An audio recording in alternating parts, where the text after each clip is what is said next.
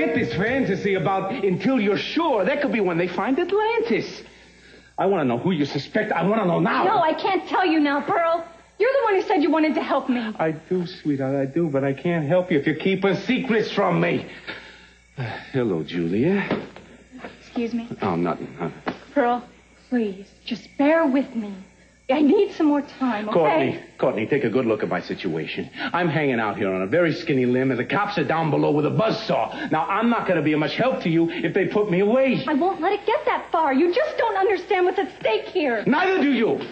And once the system revs up, okay, we may not be able to stop it. Now, excuse me if I'm sounding a little crazy here. I am. Somehow, I have to convey to you here that time is of the essence. My sweetheart, I really don't like coming after you this way, especially when I know you're mourning for your sister, but we have to work together here. You have to learn to trust me. No, Pearl, it's not that I don't trust you. It's... Okay. Thank you. Okay, I'll tell you. Good. Oh. All right.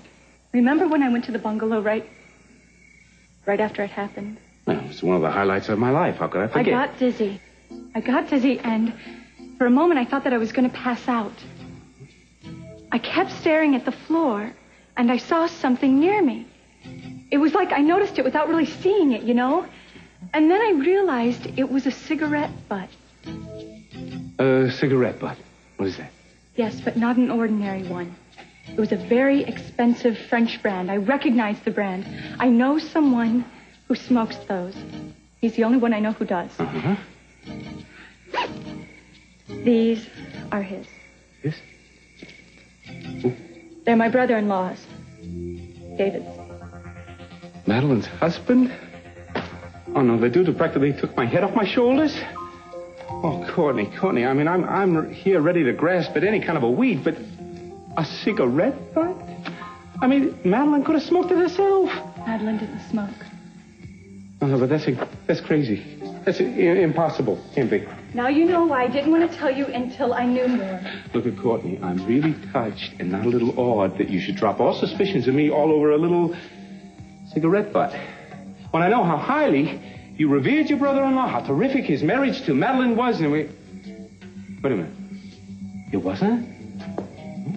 Not as terrific as they led everyone to believe. My ears have hurt.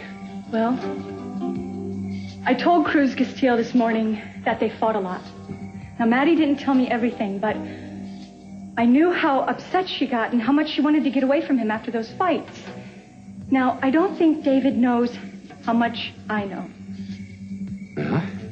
Married people fight. I think it's written in the vows. It doesn't always lead to murder, though. No, of course not. But Madeline wasn't easy to get along with. I don't have to tell you that. Yeah, but we still don't have a motive for this guy. Uh-oh. David didn't have his own money when he married Madeline. And he likes to live very well. You mean to tell me he needs the Capwell bucks, right? To fund his fix for fancy French ciggies and custom-tailored suits, right? So therefore, the divorce is going to cut him off from all of that business. There we have our motive. Oh, wait a minute. Wasn't he back east when she was attacked? Does he have an alibi? Yes, it's airtight. Oh, Pearl, I don't know what I'm suggesting here. I love David because he's my sister's husband, and he's been very, very good to me. Oh. You're not saying he's guilty. Neither am I. But there's some smoke here. And maybe we want to see if there's a little fire underneath. What do you say? That's what I say. Now let's go see what Cruzy says.